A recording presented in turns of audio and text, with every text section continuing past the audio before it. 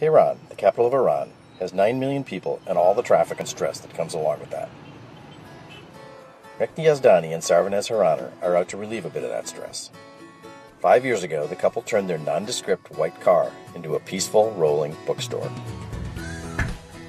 They call it ketabraneh. That means books on wheels, more or less, in Farsi. We have different types of books here, basically literature and psychology, some of them.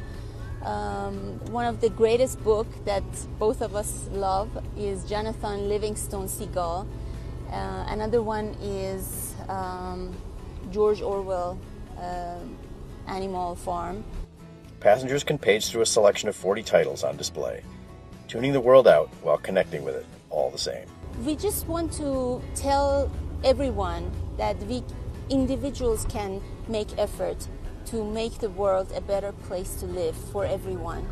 And we shouldn't judge each other according to the cover. We do it because literature and art and music can make everyone close. The couple, who met working at a bookstore, sells about 30 titles every day. They've also started publishing their own books in Farsi. Their next big project? A coffee shop / bookstore / reading room. That place will be our coffee shop, and the shelves go on that wall and different walls.